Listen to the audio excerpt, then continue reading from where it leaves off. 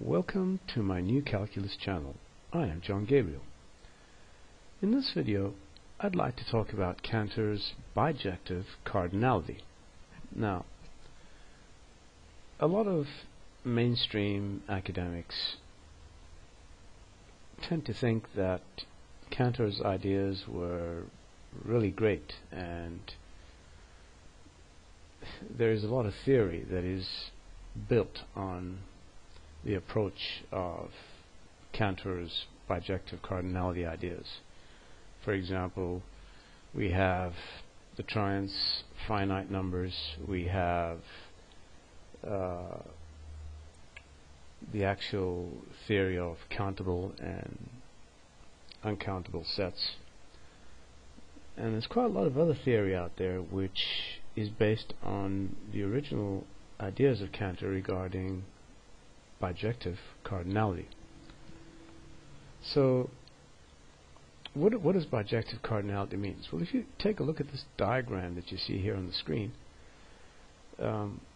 Cantor claims that every point on this line here can be mapped to every point on this line here, and vice versa, or that there is a one-to-one correspondence between the points on this line and the points on this line. So if you're looking at the green point there, which has an abscissa of 5 or an x-coordinate of 5, that 5 corresponds to 10 on this line here. In other words, 5, 3 goes to 10, 1, and you can move this across like that, and it almost seems that what Cantor said is true, doesn't it? Well, this diagram here is indeed very deceptive, and there are many things that are not immediately evident in this, which have to be sorted out through reasoning and sound logic rather than just some whimsical ideas of mathematicians who have very little knowledge about what mathematics is all about. That would be most of the establishment. I'm going to show you very shortly, in fact I'm going to prove to you that what Cantor said is completely untrue. Cantor in fact stated that the number of points on this line are the same as the number of points on that line. In fact, there's nothing you can say about the points, the number of points on any line. But Cantor's ideas eventually led to different infinities, or levels of infinities. In this case here, we have this infinity being the same as the infinity on the blue line. In other words, the blue line has the same number of points as the red line. Well, as I said, one can never say anything about the number of points. Why? Because they have no dimension, no extent, and they can't be counted. Unfortunately, most of modern academics' perception or understanding of number comes from the mythological real number line. But rather than go off on a tangent, let's see what happens as we move this point across. Now, we think that we're covering every point, don't we? Well, what? Oh, look at that. Suddenly, we have 15 going where? 15 goes where? 15? Yeah? Which point does it go to? There's no bijective function for that. There's a bijection for every other point that we choose. It doesn't mean that every point on that line gives us a different bijective function, as you see up here. In fact, even this GeoGebra software is a little deceptive because it's not covering every point between 5 and 25. It may appear that way, but that is not what's happening, and this here explains that that really isn't happening. Okay, and so there isn't a bijective function for every point on the red line to the blue line, or vice versa. But it does seem that way, and if one doesn't notice that little glitch there, it will appear that what Cantor said might be true. Well, nothing could be further from the truth. Cantor was the father of all mathematical cranks, and there's a good reason he ended up in a mental asylum. Okay, well, enough of that.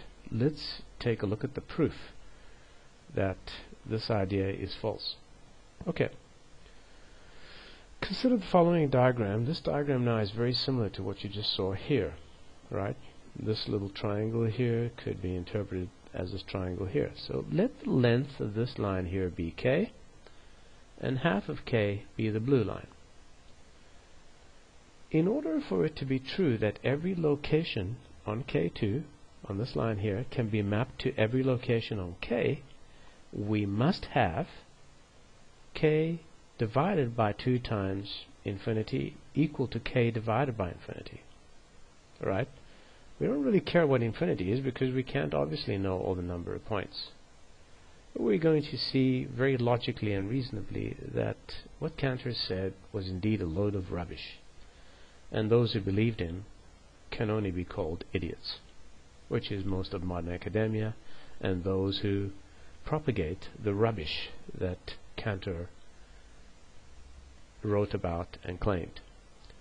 Okay, so here we have this little identity here, which must be true if what Cantor is saying is true.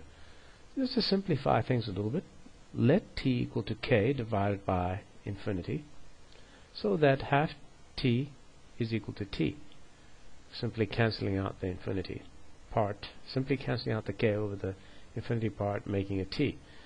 But if we look at e here, this implies that a half is equal to 1, right? Which is obviously false. Therefore, it is impossible for every location in k2 to be mapped to k, because a half is not equal to 1. Now, all this tells us is that there's been a scaling from this line to this line, or vice versa. In other words, this line here is exactly twice this line, or this line is half this line. That's all it's saying. The only value that would satisfy this identity here, e, is 0, because half times 0 is equal to 0. But that would imply that both segments, these segments here, are both equal to what?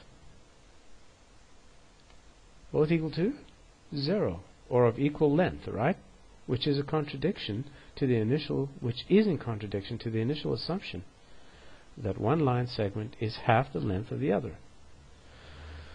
So what ignorant mainstream academics fail to notice is that Cantor's ideas were known by cartographers long before his time. That is, cartographers knew that scaling was possible using the same idea.